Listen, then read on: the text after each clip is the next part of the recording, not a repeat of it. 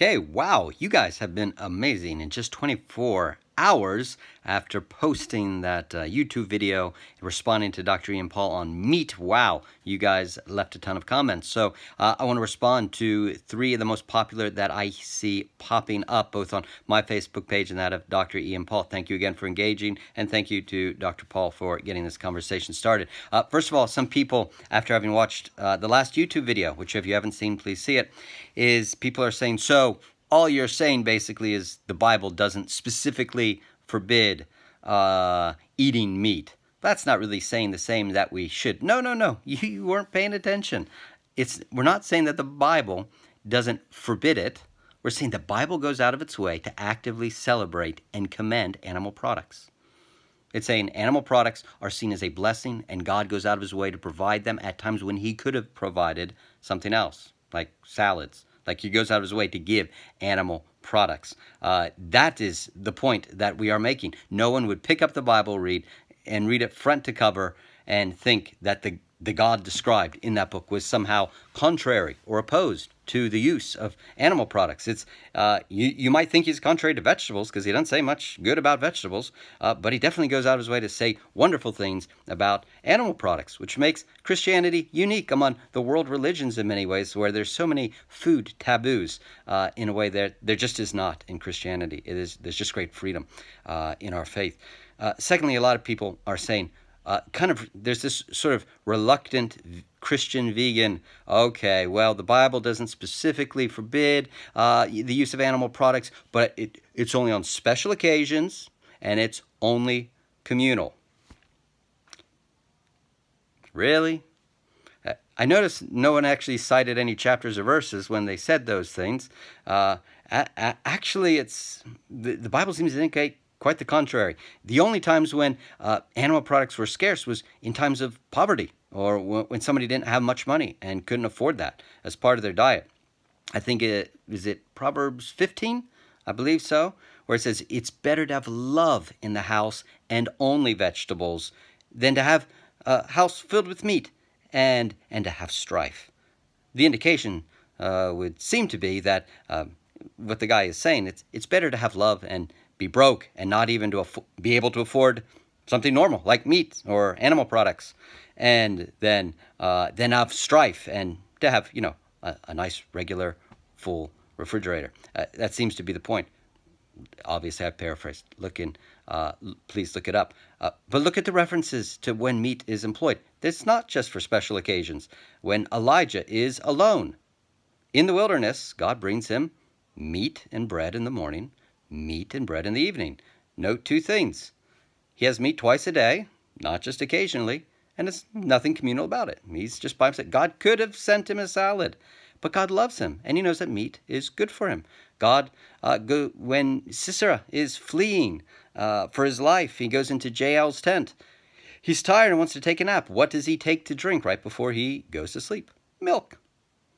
Nothing particularly outrageous about that. Well, people say, well, they killed the fattened calf when the prodigal returned. Surely that must mean meat is for special occasions. No, it means some types of meat are for special occasions. Just like here in America or in Britain, you will have special types of meat for special occasions. Americans will have a giant turkey for Thanksgiving, or here in Europe, they'll have duck or geese for Christmas dinner. Something along these lines. It doesn't mean we don't have mince and burgers on a regular diet. Read the New Testament. They're eating fish on a pretty regular occasion. I mean, the disciples were fishermen. When Jesus rises from the dead, we only have records of him eating animal products. Twice fish and once honey. 2 fish, 1 honey. No record of any fruits or vegetables. I'm not saying he didn't or he couldn't or he shouldn't. Just that we see this as a normal part of eating. Milk. When David goes to his brothers, he's bringing them cheese for their lunches. It's not just for Passover. Look at all the references. It's not just for a communal thing. It's for people's daily lunches. You can find so many references. In fact, it's almost the opposite. And then you get in the New Testament, I believe it's 1 Corinthians 8, 9, and 10. Yeah. And Romans 14 or 15. Well, when it's talking about this, it's talking about buying meat, especially in 1 Corinthians, I believe, eating meat in the market, right?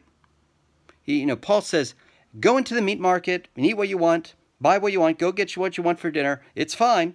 It says, but be careful, don't offend people's conscience, because the weaker brethren who are coming from pagan backgrounds, some of them struggle because of associations with meat, and maybe they're only eating vegetables. So these are the vegetable eating weaker brethren. You got to be careful of those. So be kind of careful when they're looking on.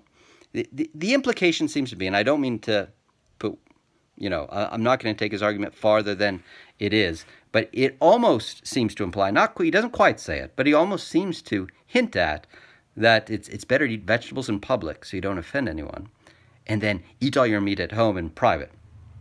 Because that way the weaker brethren coming out of legalistic backgrounds won't see it and get offended.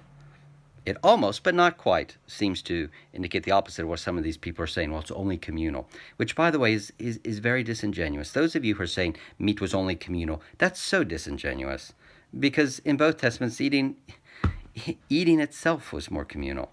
Eating all food is communal. We are Christians. What is our communal meal? It's not a steak. It's the breaking of what? Bread. It's the breaking of bread.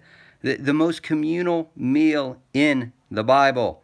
It doesn't have meat in it. It has alcohol, as wine, and it has bread. You get together and break bread to show you're of one body. That is our meal.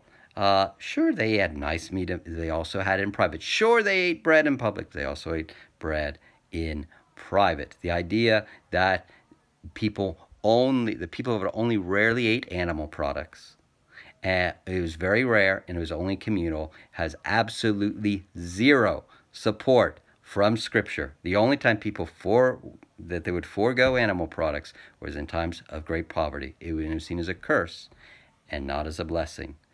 We are Christians. Jesus has declared all foods to be clean, and he celebrates animal products, the dairy, the fat, because he knows these are good for us, because our body flourishes and does well when we eat these things. And that is why when we have it in abundance, we take it and we give thanks to God for these things, along with fruit and other things. That is our point, and we leave it there. Happy to hear more responses from you.